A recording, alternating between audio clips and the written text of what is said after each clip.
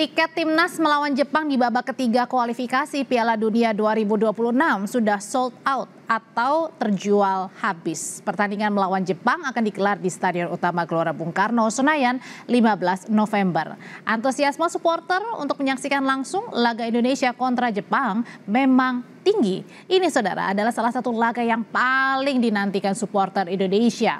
Tak hanya itu, Jepang juga dihuni pemain-pemain papan atas dunia yang berkiprah di kompetisi elit Eropa seperti Inggris, Italia, hingga Spanyol.